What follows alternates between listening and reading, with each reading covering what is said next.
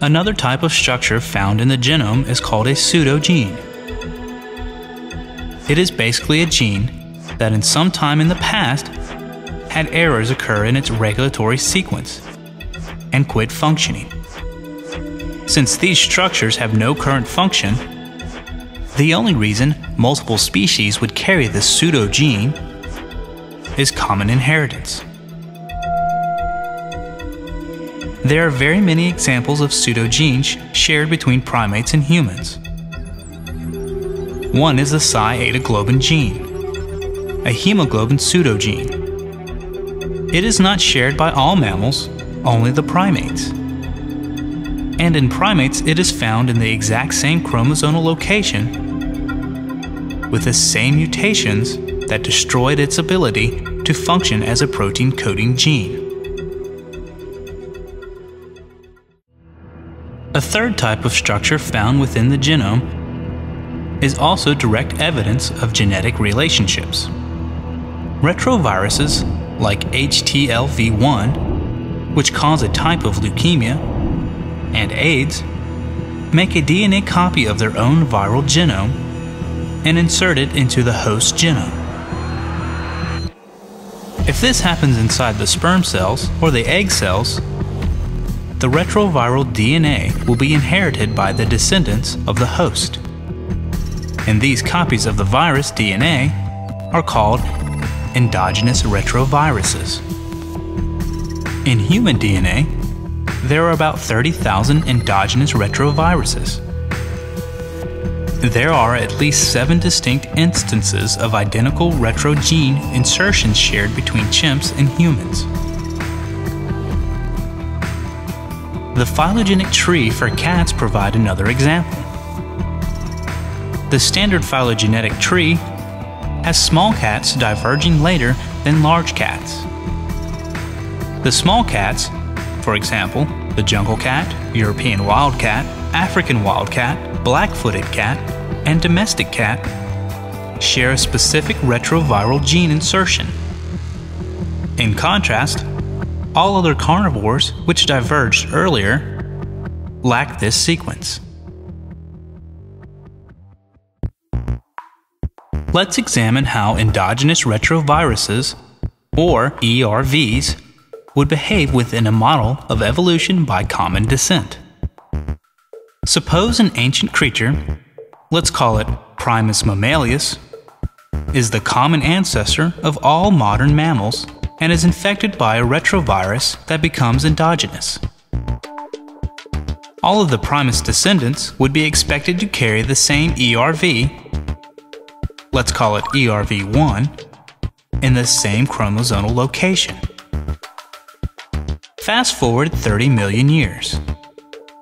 Different lineages have evolved and derived from the original common ancestor, and there are now many different types of mammals in existence, all carrying ERV1. A small rodent, let's call it Secundus mousus, is the common ancestor of mice and rats, and once again is infected by a new species-specific retrovirus that becomes endogenous. This is ERV2. In a different line, Secundus apus, the common ancestor of all great apes, acquires a third retrovirus, ERV3.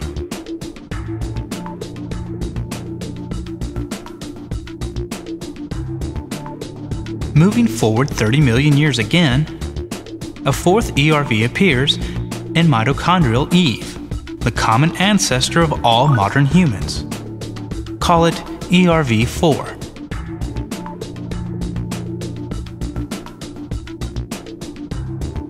As early humans spread out, a fifth ERV arises in a population that is isolated in Australia. So, ERV5 does not spread to other human populations. So what do we expect?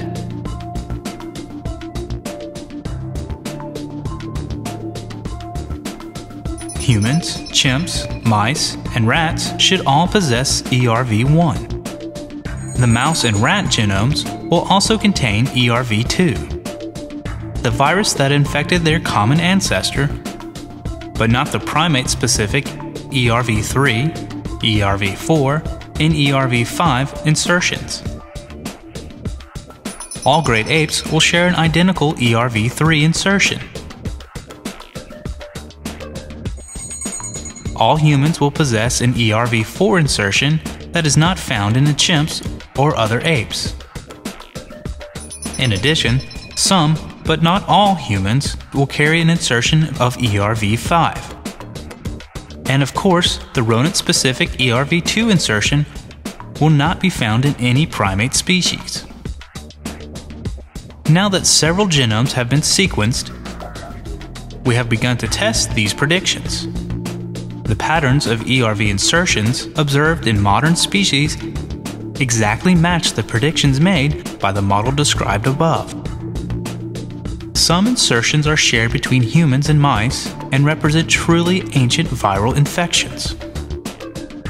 Others are found only in primates, and not the other species, obviously derived from the infection of the ancestral primate species after its divergence from other lineages.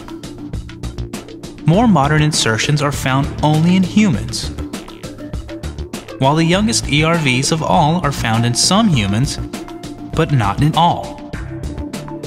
We do not find any examples of ERV insertions shared by, say, humans and mice, but not by chimps. Insertions are always shared by all species, and only by those species that have a common ancestor.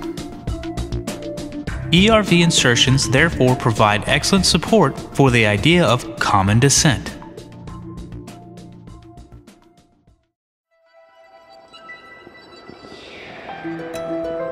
This evidence, viewed from a scientific perspective, together with a vast amount of similar data, is compelling evidence for the following conclusions. Common descent is a fact. All life on Earth is related through common ancestry. Changes within a single species occur, so-called microevolution. Species themselves come and go, so-called macroevolution.